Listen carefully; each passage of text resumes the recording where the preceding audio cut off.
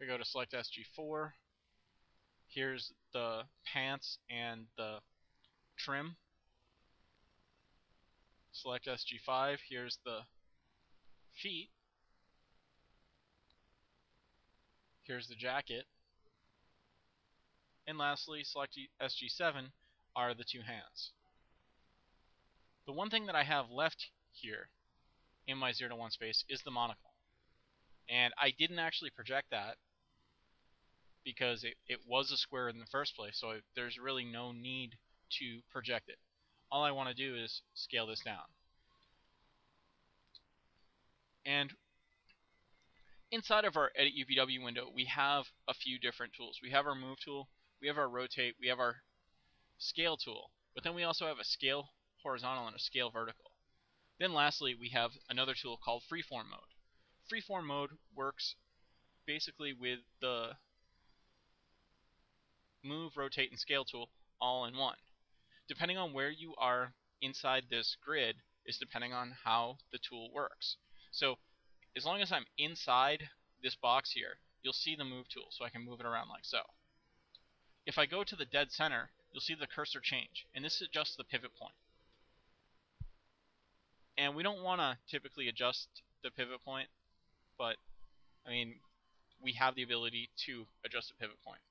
Then if we go to the four corners, 1, 2, 3, 4, this gives us our scale tool so that we can scale it in a non-uniform manner.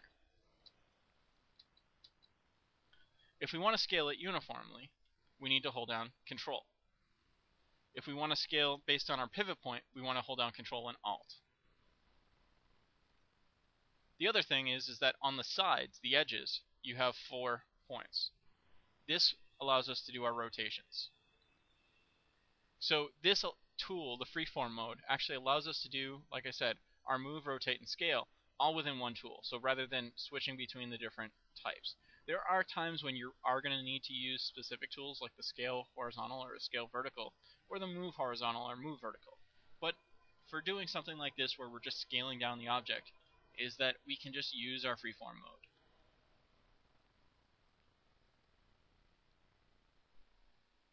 So I'm going to just continue and now break these parts down a little more so that they're easier to texture.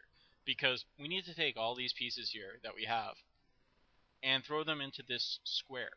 This square represents the 0 to 1 space, alright? 0, 0 here being 1, 1 here. This grid space is where the texture needs to go. So when you hear, let's create a square texture or texture that's a power of 2, is that this is where the texture goes or loads.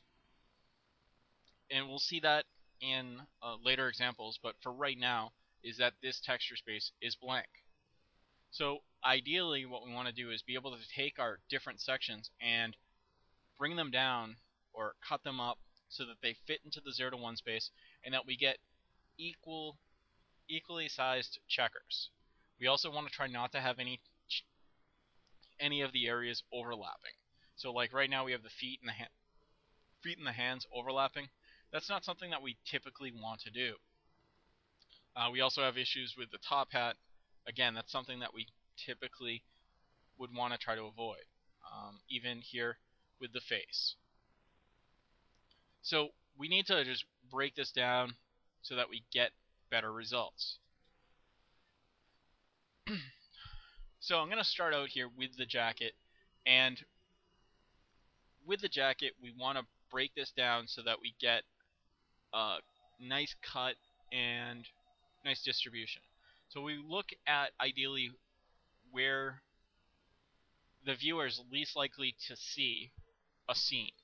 So right here where we have it touching the outside edges, yeah, they're probably not going to see that. But we also, when we look at our character, is that they might not see seams here and running along the back of the penguin here. So I'm going to select this edge and this edge here, and then I'm going to click on Edge Loop. And what that does is just gets the continuous edges all the way up to the arm. Then I'm going to select that edge and do an edge loop again. And this should bring me all the way up to the wrist. From there, I'm just going to go to Tools and click on Break. And what this will do is create a seam edge. Alright, and the reason that we want to have this seam edge is that we want to break this down and have it smooth out. And when we have like basically cuts in there, we can have it smooth out a little easier. So I'm going to select all the faces from with my polygon subobject mode, like so, for the jacket. And I'm going to go to Tools and Relax. The Relax tool is an easy way to unwrap, or help you unwrap. So you need to know what you're doing before you use the Relax tool, but this is an efficiency tool. This saves you a lot of time as far as trying to move vertices around. So I'm going to relax by face angles. Alright, make sure that you do set it to face angles. And I'm going to hit apply. And when I hit apply, it sort of flips out. And I'm going to try it again, and again, and again. And since I'm using 2009, I'm going to hit start relax. Give it a couple seconds, and hit stop relax.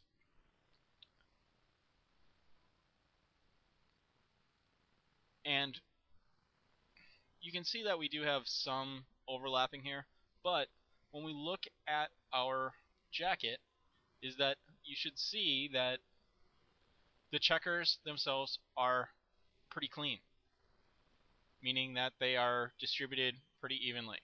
Like I said, there are some issues here where there is some overlapping, but overall it's not too bad. I mean, this is far easier to tackle than what originally was. And just so that we can go back and you can see some of the other types, is that when we use the relax tool, we need to be in our face of object mode. If I was to do relax by edge angles and hit start, we sort of get this animated twist, and that really doesn't help us at all. So that's why you need to make sure that you're relaxed by face angles. The other option is relaxed by centers, and this is useless. Yeah, is what relaxed by centers will try to do is bring it back to the original shape, and that really doesn't do us any good. So again, relax by face angles. I'll just hit start relax.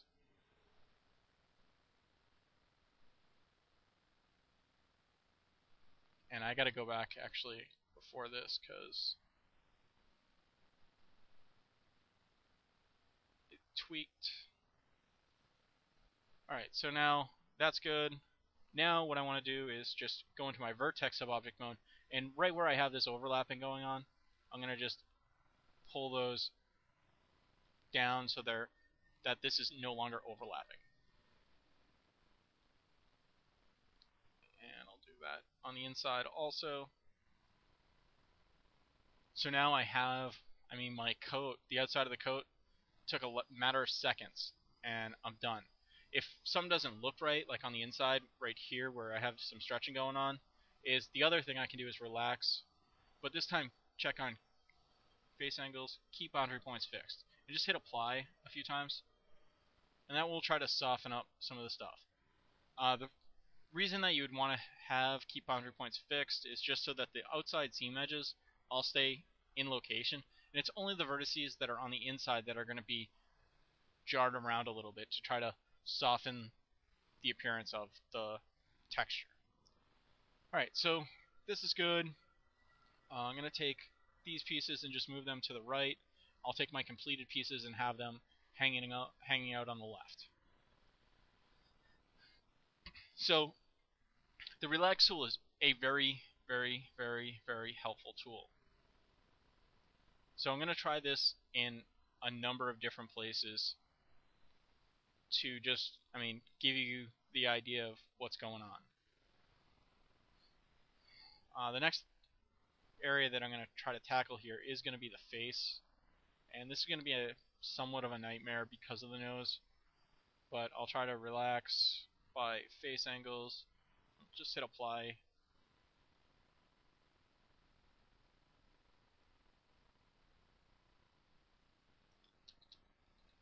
Yeah, this is going to be difficult to work with, but what I need to do is that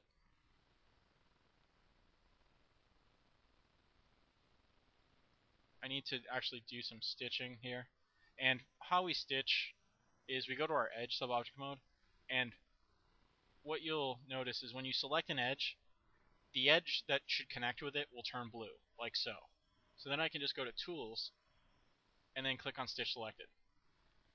Normally, if your edges is right next to each other, you can just keep Align and Scale Clusters checked like so, and hit OK. But sometimes you're gonna need to uncheck those. So I'm just moving that to make sure that I have the right edge selected, stitch selected, hit OK. And right here, this is a mess, so I'm just trying to untangle this.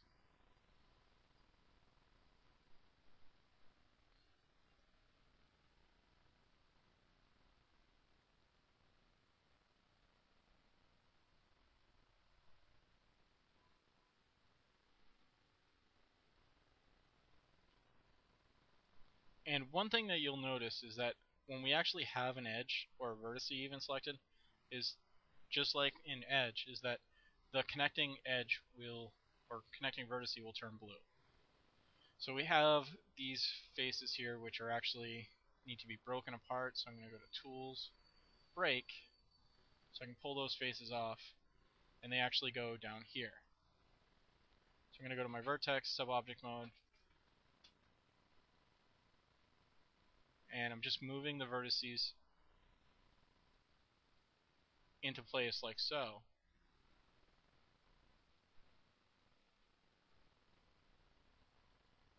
And it looks like I possibly do have an extra vert that needs to be welded.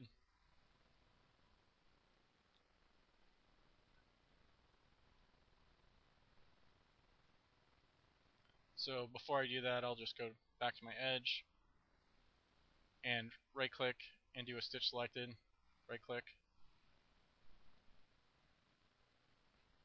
stitch selected, right click, stitch selected. And like I mentioned, is that there is a vert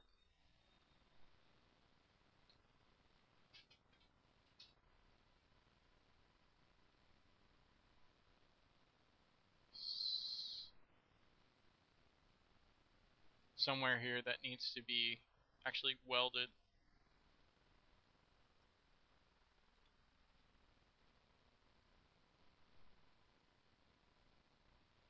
Alright, so those are the faces. And how I'm going to actually do this is I'm going to actually collapse the unwrap down and then go into my vertex of object mode. And I can see the vert right there, and just click remove. Then just go back, make sure that I'm out of my sub-object mode, so I'm back on editable poly, and then go back to unwrap. Open up my edit UVW window, and there we go. I just got rid of that stray floating vert. Looks like I do have a couple more.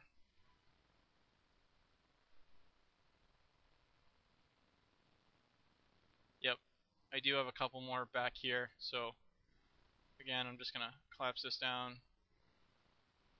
jump to my vertex of object mode, select these verts, click remove. I thought I actually got rid of these, but clearly I did not. So now just go back, sub-object mode, or out of sub-object mode, unwrap UVW. Alright, so that's better. And I'm not going to mess with the nose right now. I'll stitch that up. And I'm going to relax the rest of the face. So I'm going to have these verts selected. I'm going to deselect the face, and then go to Tools, Relax. Relax by face angles, and hit Apply. And I'm just going to hit Apply 3 or 4 times. So close that.